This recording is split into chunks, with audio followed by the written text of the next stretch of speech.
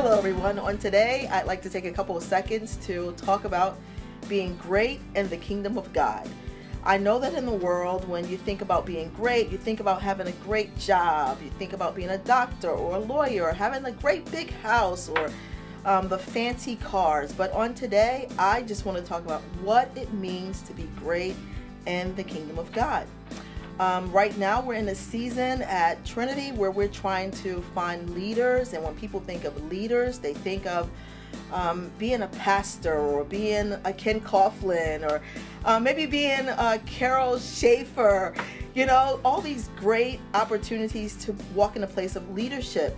But when you look in the Bible and you think about the word greatness, I think about the disciples talking to Jesus, because John and James' mom went to Jesus and asked if he would allow her sons to sit on his right and left side. Is that what it was, Ken? And his disciples heard about that, and they were just really upset, because of course everyone thinks they're great. And so Jesus called them all together and he said, hey, here's the key. If you want to be great, you've got to be a servant. So I'm reading this book right now for like the 20th time, and it's called To Lead is to Serve.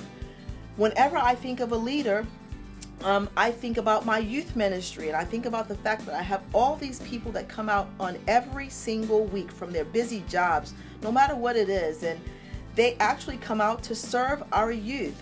So my plea to you today is, if you want to be great in the kingdom of God, then you must first humble yourself just as Jesus did and learn to serve. Jesus was such a servant that he was willing to wash his disciples' feet.